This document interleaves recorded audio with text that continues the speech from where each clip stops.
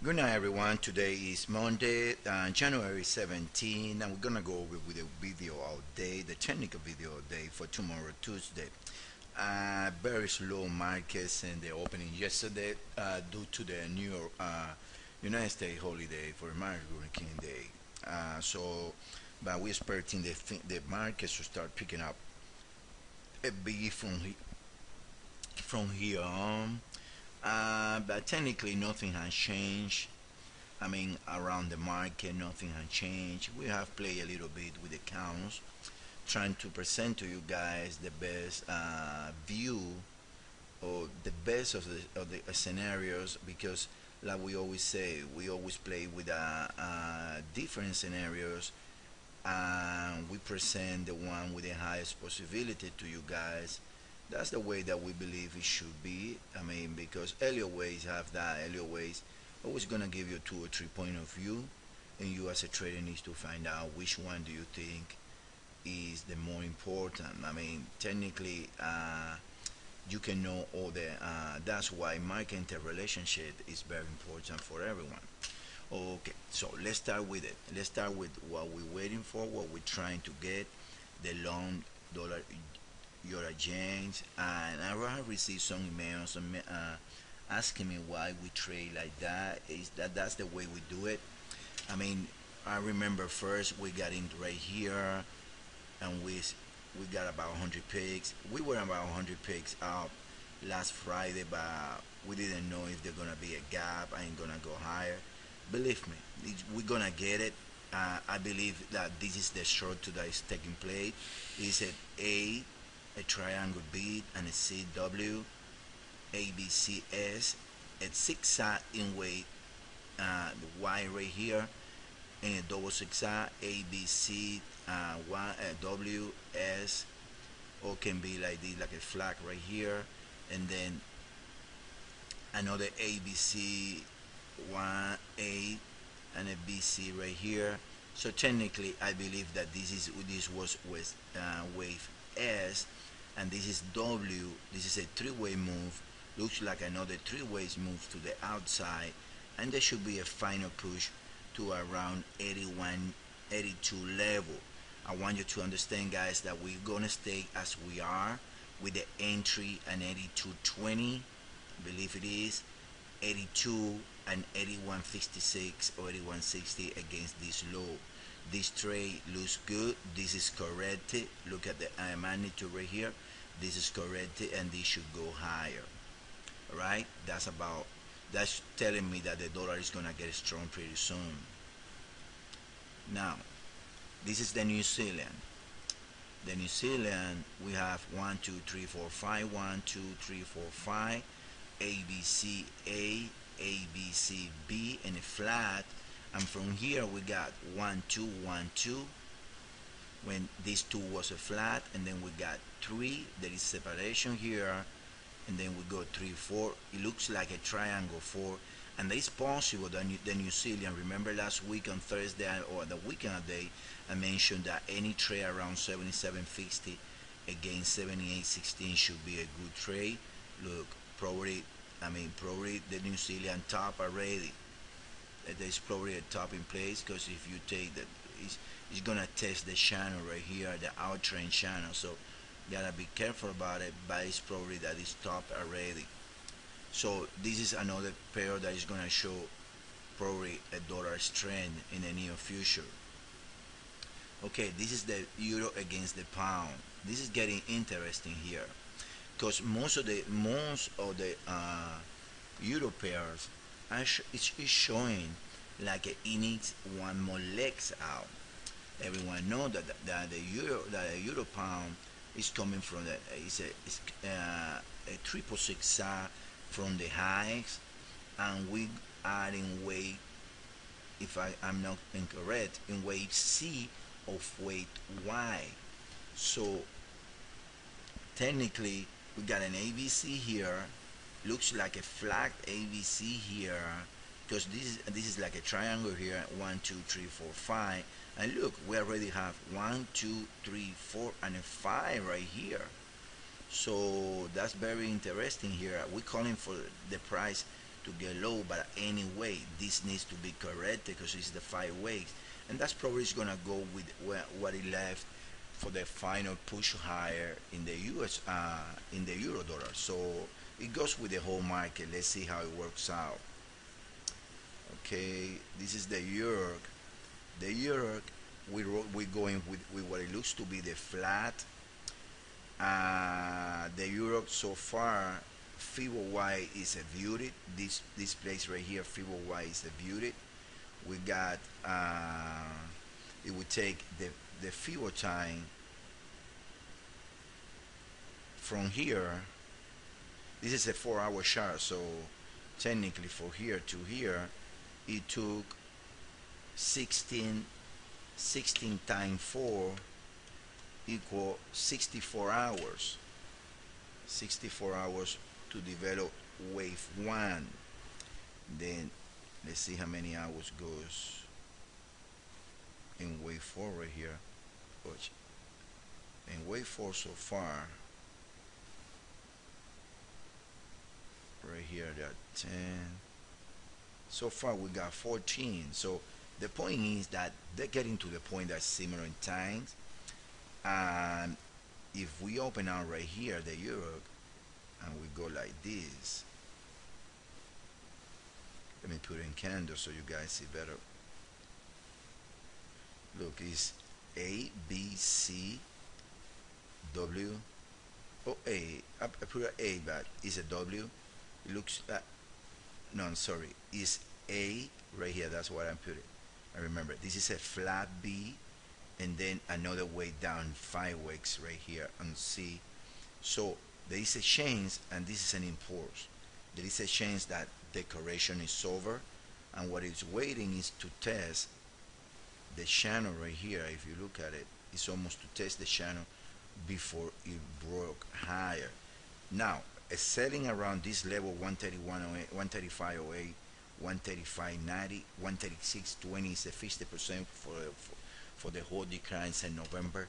That's a good short on the euro, in my own opinion. I won't do it. I won't play with the euro until I see it clear, because the movement in the euro, that they are strong. So I don't want to play for the currency and risk some money there. So I feel comfortable with the structure in the US dollar yen and then the US dollar and Swedish franc. I feel very comfortable about those two pairs. More comfortable than the euro dollar right here.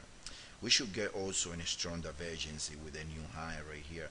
So I don't say don't do it. I know you guys know we provide the charge, and you guys take decision. You guys doesn't have to do what we do, but this is a good selling here. I don't like peaking, but it looks like it's a good selling. Let me see more pairs now. Let me show you the another one that I want to show you, because we change accounts a little bit. Okay, let me show you first the euro against the Swedish franc. Look, same structure here, as you guys see. Same structure here. Looks correct. AV 5 ways down, testing the 38.2. We should get a new high, and that should be it with that wave 4 already. So that's the euro with against the Swedish franc. Let me show you the euro CAD, because I want to show you the 4 hours on the euro CAD. I wish I can have those sharp opens, guys. We save some minutes sometimes. Okay. First, for those who love FIBO levels, we were calling this to be the end of the wave 1, but today working the counts, we got time because of the slow market. We get to the conclusion, and look at this, guys. This is amazing. Look, this has always been wave 1 and a flat wave 2 for us. We got 1, 2, 3, triangle 4 to M5. But look at this. If you take the FIBO level for proposal 1, 2, it's exactly to the pit, the 6.85, which is usually the standard you can get in wave 3. That's telling me that wave 5 is going to be a short one. Not only that, let's take that FIBO out. let's take the FIBO out right here, and we trace the FIBO for proposal wait for as a flat. Look at that, to the pit also, and to the 38.2. So we feel very comfortable about this count right here and this pair. We feel very comfortable. What we need right here is he almost had 5 ways down. We need 3 back right here like this, and then should trade lower some degree. Should start trading lower around the 61.8 of the proposal decline here. Let me show you the dollar against the Swedish franc. We're showing a nice bullish structure too.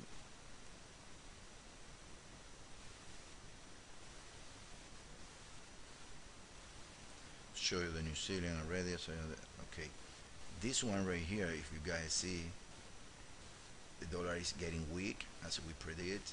We believe that we got A, B, C, and then we got a triangle weight S, and we should get something similar to around 95.42.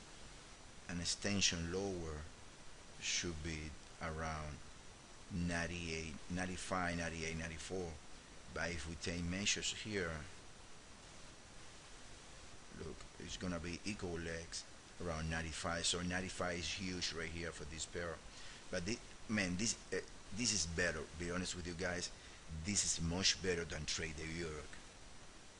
Much better than pick on the euro or anything like that. Why? Because you got a clear 5 ways out with a clear impulse way. Look the way 3, how standard it went, divergency, triangle, a clear 5 ways. After 5 ways, at least another 5 ways coming. So it's better this to go and buy in levels right here. We believe there is more weakness in the US dollar, like we've been saying, but we believe that it's better buying here, and even buying on the 76.6%, 76.4% around this area, that start picking on the euro. Because the euro sometimes, look what happened last week. I mean, the euro is just, I mean, it runs, man. The euro can get you out of the trade in the 1, 2, 3. Last, I want to show you the silver and gold. If we have time, I want to show you the silver trade and the gold chart. Okay, silver right here. Why I want to show you silver? Because the thing is this is 5 ways decline, 3 ways back. But look, unless that's what we switch and we adjust, because we always knew that there was a chance that if we don't focus the count that much, the silver, it will allow you a new high in difference with gold. Gold was showing a 10-minute move in an ending diagonal, but silver, it was, I mean, you can play with the count a bit, and it will be allow you a new high. So it looks, unless it is a 1, 2, 1, 2, and this level is respected before a new low, this is a 3-way, and then it should get back. If we take measures right here, you're gonna see, guys, how these things work with the FIBO. The low is the 61.8. Usually can be the end of the way C also. And last, let me see if I found gold pretty fast. I got 1 more minute to go.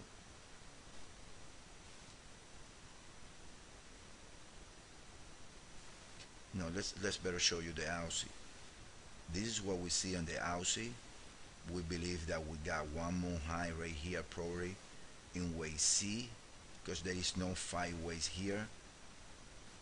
Something like do like this, get a new high at around here.